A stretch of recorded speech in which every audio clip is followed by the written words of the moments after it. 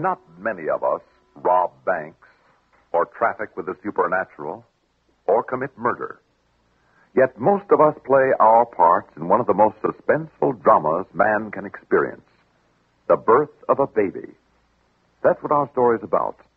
That and the Hollywood Freeway, that swift and terrifying facility built by man not for the convenience of men, but for the convenience of machines. It's the most heavily traveled road in the world. It knows death intimately, almost daily. In a moment, Ivy's a lovely name for a girl, by Sam Pierce. Hello, this is Gary Moore with a parable for you. This isn't going to be one of those shaggy parables of yours, like the celebrated Blue New, is it, Gary? Derwin, I make you no promises. Well, we'll keep our fingers crossed. Well, here it goes. Once there was a hummingbird named Martha. Her mate, Sammy, had been worrying about feathering their nest, and he said as much. Martha, he asked in a tired chirp, how are we going to go about feathering our nest? And Martha, a wise hummingbird, she hummed, let's use feathers. Gary? But this isn't such a good idea for people. Besides, it tickles. The best idea is to feather your nest by systematic saving in improved, higher interest earning United States savings bonds. Buy them through the payroll savings plan or the bond-a-month plan, and you'll like what happens to your money. Friends, sound advice from the proprietor of the Gary Moore Radio Show, weekdays on CBS Radio. No need to mention that, Derwin. Oh, no?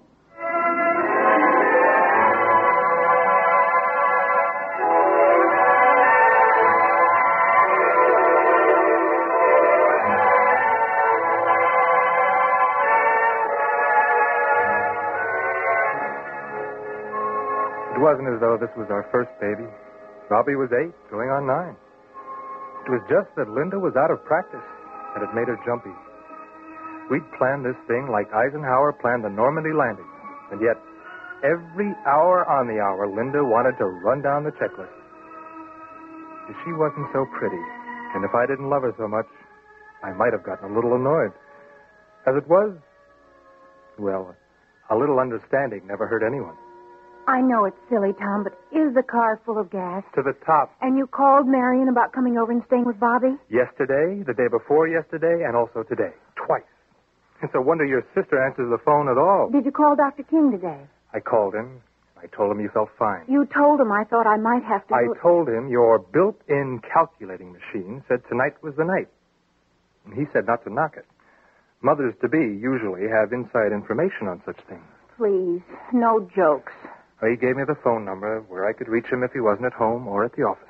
Tom, I'm sorry I'm such a nag about this, but I just don't want anything to go wrong. Baby. I keep reading about people running out of gas on the way to the hospital or losing their way or getting there and not being able to find their doctor.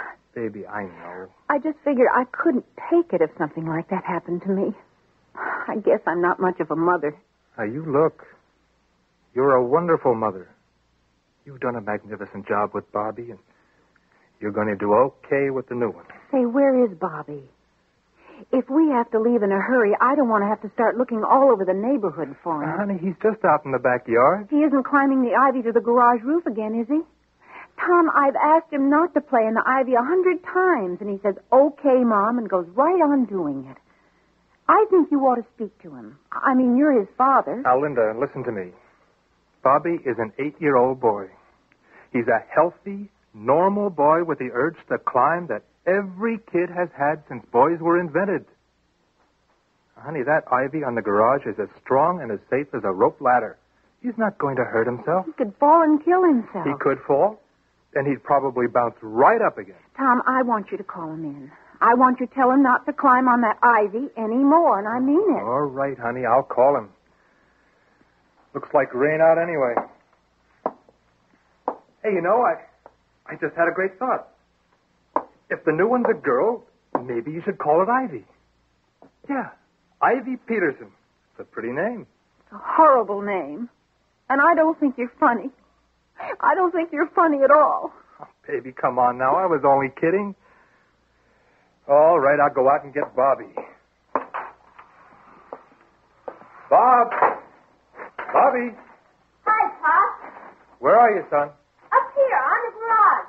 Well, now come on down. You're not supposed to play on the garage roof. Okay, watch. I'll show you how I can slide down the ivy. Yeah, okay. You better hurry up. It's starting to rain. I can do it in the rain, Pop. I've done it. Watch. Hey, take it easy now. Your mom doesn't like you climbing things. Watch. I can climb right down like a ladder almost. See, I'm down. How's that, Pop? That's great, son. Only your mom doesn't want you to do it. You might lose your grip and fall, and, well, you could get very badly hurt. You wouldn't want that, son, would you? I fell lots of times, and I didn't even hurt myself at all. I can climb easy. Yeah, well, now, before we go in, I want you to listen very carefully. I don't want you to mention the ivy or the garage to your mother. Okay. Oh, now, look, I'm serious about this. Your mom's a little... Well, she's not exactly herself. She's nervous. She worries about little things because... Well, because... Because she's going to have a baby? Isn't that right, Pop? Yeah, that's right, son. I couldn't have put it better myself.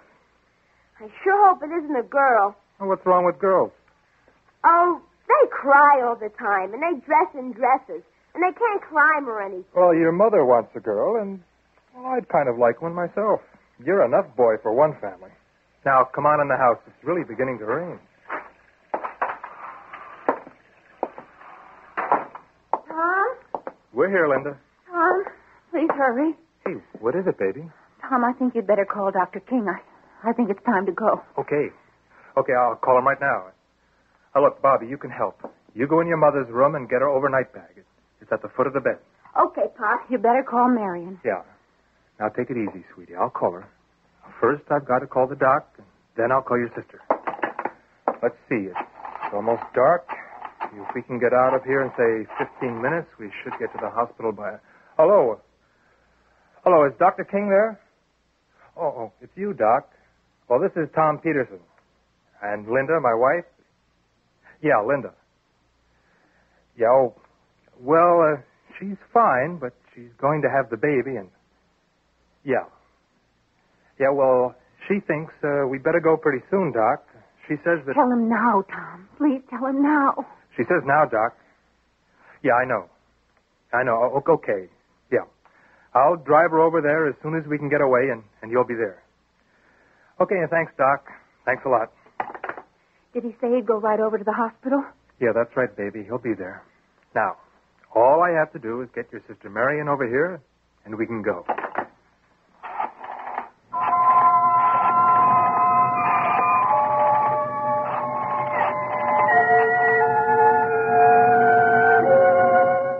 You get Marion on the phone, and that's the first hitch. She says her husband Gus had their car, and it blew a gasket or something, and well, now she's about to have hysterics because she has no way of getting over to take care of Bobby. So you make the only move you can. You tell her to forget it. You'll take Bobby to the hospital with you. Bobby. Yeah, Pop? Now, look, we're going to have to change things a little. You're going with us. Oh, boy. Tom. I can't help it, honey. Your sister got loused up with the car, and she can't get over here. So it's got to do it this way. That'll be all right. Bobby won't be any trouble. Now, will you, son? No, I won't be any trouble. I promise. Okay. Now, you all set, Linda? I think so. And Bobby's got the bag? Yeah? The car's out front? Yeah. Well, I could do without this rain. Well, you can't have everything. Tom, let's go. Yeah, honey. Okay. We're off. And don't worry, baby. There's plenty of time. I know the way to the hospital like a book. You just take it easy and relax and don't worry. Okay? Let's go.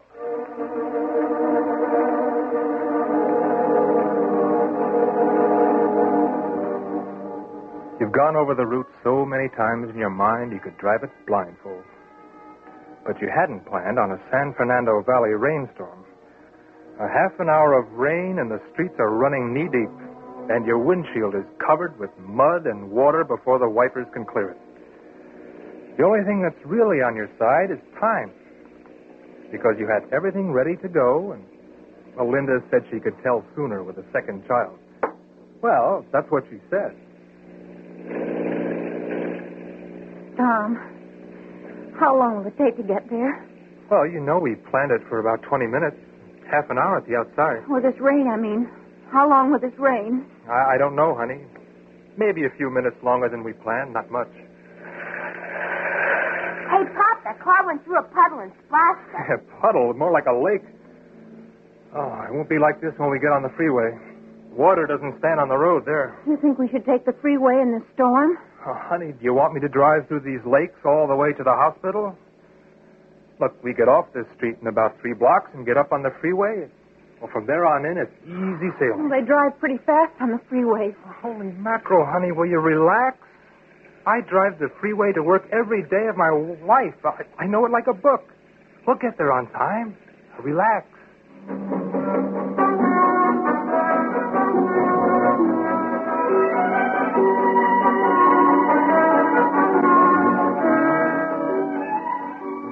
You make the turn off Laurel Canyon Boulevard, climb the long ramp, and you're on the freeway.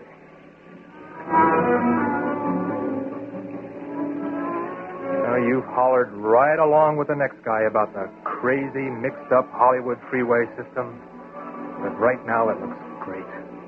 4 wide, velvet, smooth lanes inbound and 4 lanes outbound, and a lovely strip divider down the middle. Of course, on this section of freeway, the divider isn't a steel fence like on some. It's sort of a raised parkway. Asphalt on top, about 10 feet wide, with boxes every 100 yards or so planted with shrubs. But it does keep you separated from the cars in the opposite lane. And in a rain like this, with the glare from your headlights mixing crazily with the others, it's a comforting feeling just to know it's there. Daddy, are we almost there? Almost. How much further is it? Stop bothering Daddy, Bobby. It's a little ways yet. Bobby, the Hollywood Bowl's over there on your right. You can't see it, of course, but that's where it is. And those are the lights of Hollywood right ahead of us. Will we get to the hospital pretty soon? Sure we will, Bobby. We go along the freeway here till we get to the Vermont off-ramp. Oh, then we go down Vermont a few blocks, and we'll be there. Do you know that we're going almost 60 miles an hour, Tom? I do, honey. Boy, 60. Let's go faster, Pop. Now, son, 60 is the average speed along the freeway. If you go faster, you run into the cars ahead of you. But if you go slower, you get clobbered by the cars in back of you. An awful lot of traffic for this time of night, isn't there? Nothing unusual, honey. They begin to jam up all the way to the interchange. But they all move. I never feel easy driving so close to other cars so fast. Not bad. A lot better than that old-fashioned stop-and-go routine. Oh, so long as everybody keeps in his own lane and stays moving, things are fine. How do you feel, honey? I'm all right, but I wish we'd get there. I thought you said the second ones were, well, a little more predictable. This one seems to be in an awful hurry. Well, I'm sorry, Tom. Oh, come on, baby. I didn't mean anything. I was just kidding. Tom, will you see if you can get us there as soon as you can? Oh, please. Please, not yet. Honey, just hang on. I'll see if maybe I can. Stop! It's a tire, our front tire. Tom, we're swerving. We're going up at the divider. I know, honey. Dear God. You all right, baby? I'm all right. Bobby? I'm okay, Pop. Why'd you drive up here, Pop? Tire blew out. Oh, we're lucky. No one hit us. We didn't go across the divider into a car coming the other way. We're okay. Tom, I can't stay here very long. Now, take it easy, Linda. Hold on. I'll get out and flag down a car, and I'll get them to take us to the hospital. Now, you just sit tight. I'll get out there, okay?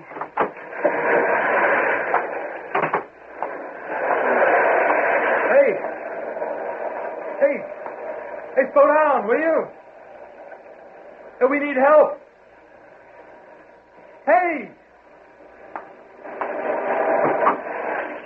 Oh, they won't stop, honey. Rather, they can't stop.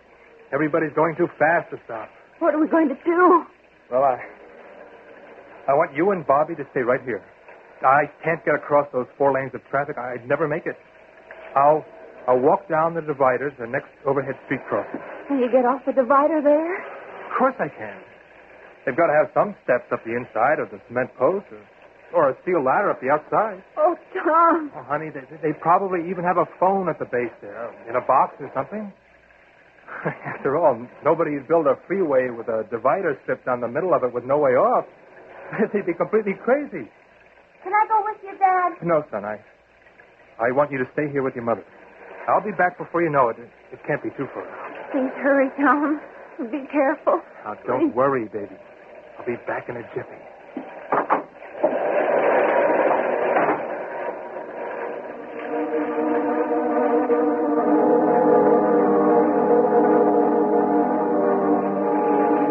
You mean to walk ahead to the next overhead. But then you remember that you passed one back about a quarter mile. So you walk back along the divider instead. You walk, and you begin to fight a crazy urge. It's like the feeling you had when you were a kid and you used to walk the railroad tracks, as if you were balancing on a narrow tightrope and you were going to fall off, step off into space. And then, after what seems like an hour, you're at the overhead cross bridge. You look at the cement pillar rising 60 feet above you to the road bottom, with the decorative vines climbing thinly up the wet cement. And you look for the stairs, or the ladder, or the phone. And there are no stairs. There's no ladder, and there is no phone. There's just you and the raised divider you're standing on, and the cement pillar, and the jigsaw of splashing headlights hurtling by you on both sides, not seeing you or not doing anything about it if they do see you. You've never felt so alone in your life. You've never felt so trapped. You've never been so scared.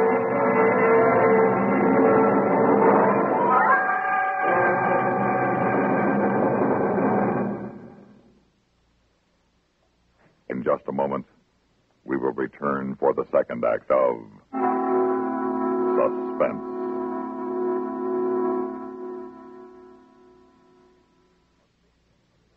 A station affiliated with the CBS radio network sounds different because of a sound difference in its programs and news.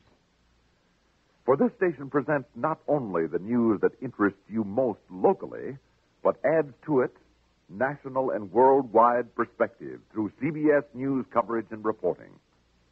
This station brings you more than its exacting standards for local interest programming. Its schedule includes the top product of CBS Radio's New York and Hollywood production facilities, spotlighting the stars and star entertainment that are national in appeal and importance. This station offers not only complete, objective public affairs broadcasts that affect listeners at close range, but selects the award-winning products of CBS News' Department of Public Affairs, weighing important issues of the nation, exploring new horizons in science, medicine, the arts, and the humanities. When you listen to this station, the different sound is your assurance that a sound difference governs its presentation of news and entertainment. That difference is made possible by this station's affiliation with CBS Radio, America's most listened to network.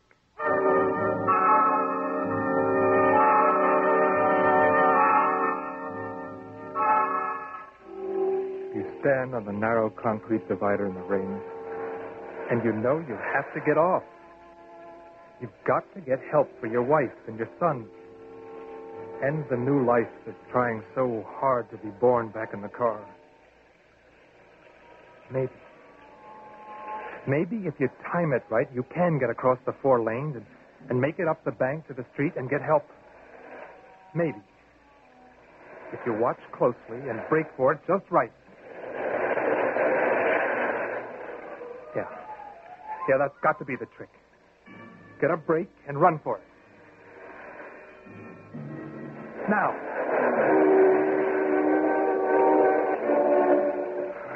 get 2 feet before they're on you. You make it back, and that's all. And now you know you can't get help that way. So you hurry back through the rain a long quarter-mile to the car. Hi, honey. Well? I didn't make it. But I'm going back to the other way and see if there's a way up there. It's the only thing I can do. Where's Bobby? Why, he's with you. No, honey, I left him with you. I told him to stay with you.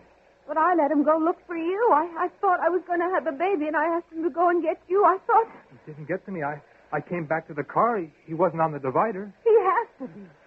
He went the same way. Back? Back towards Hollywood? No, you said you were going forward to the next overhead. Honey, I didn't go forward. I went back. Oh, Linda, baby. Bobby's out alone on that divider somewhere. I'll go get him. Oh. Hurry, Tom. Please hurry. I can't hang on much longer. I can't hang on. I'll be back, baby. I'll be back as soon as I can.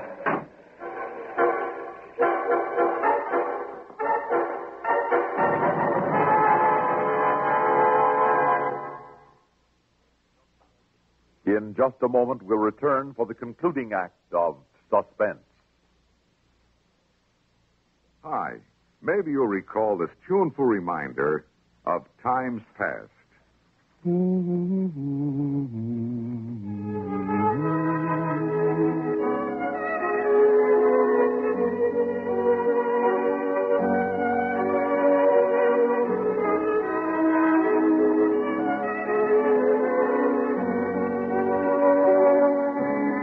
This is Dennis James with something else worth remembering.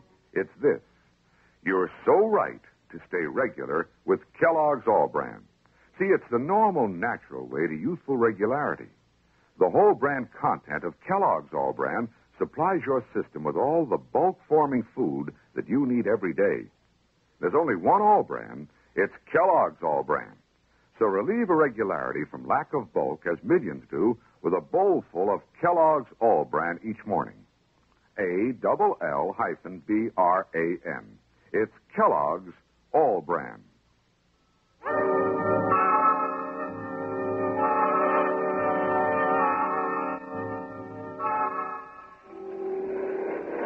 You start off running now. Running down that tiny strip of wet asphalt as though your life depended on it.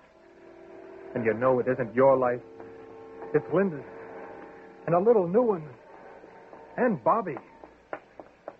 An 8-year-old. He could get bewildered. He could get dizzy and step out into that traffic. And you keep running till you reach the overhead bridge. And there's no Bobby.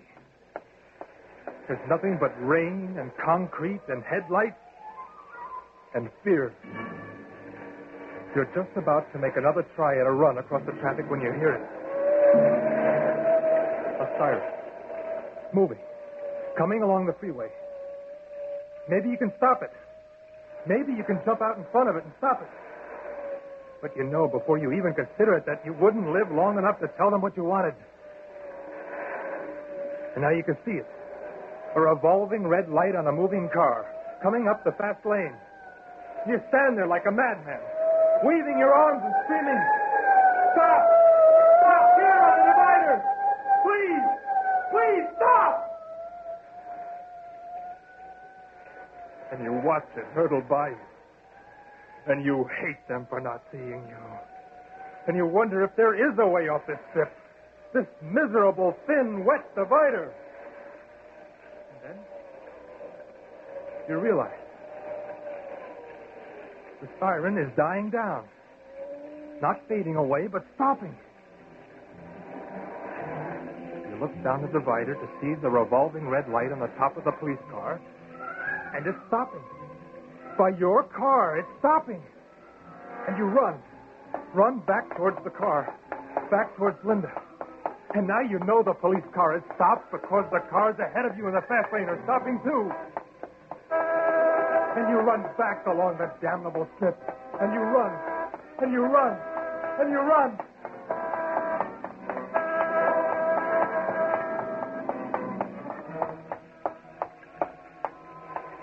last, you're there. You're back at the car.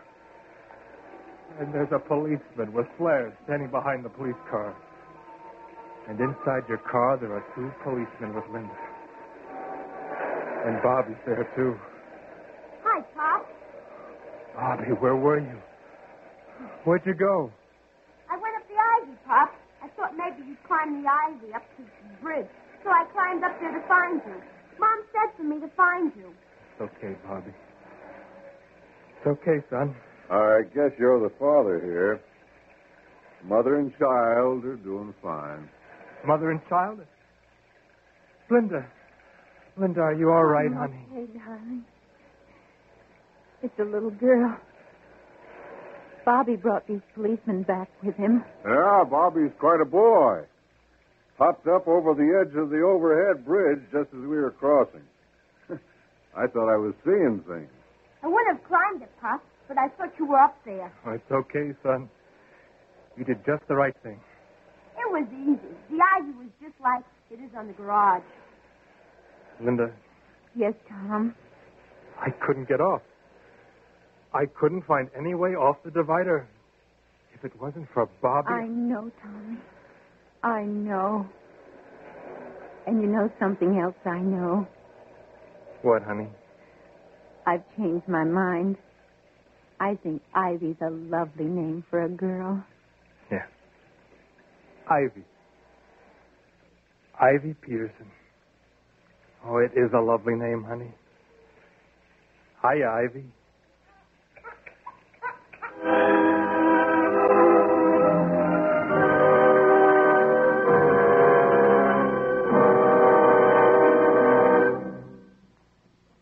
Suspense.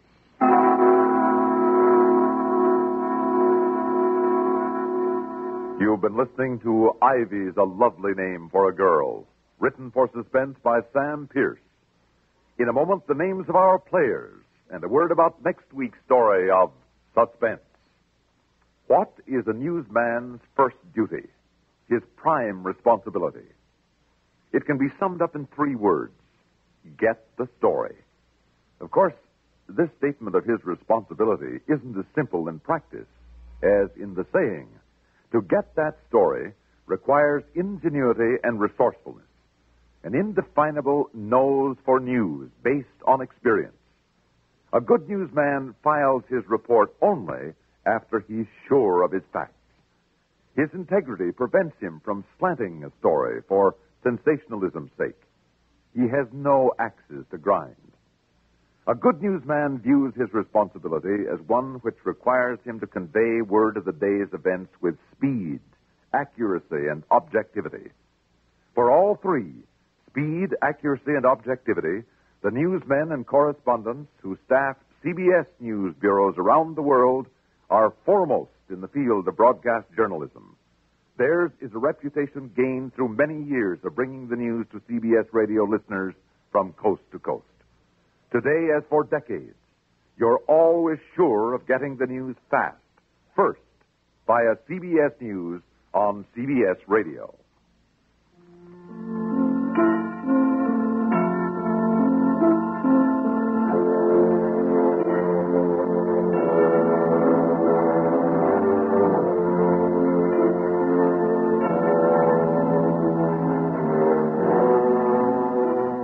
Heard in tonight's story were Phil Meader as Tom, Jane Huzzack as Linda, Johnny Spencer as Bobby, and Carl Frank as the cop.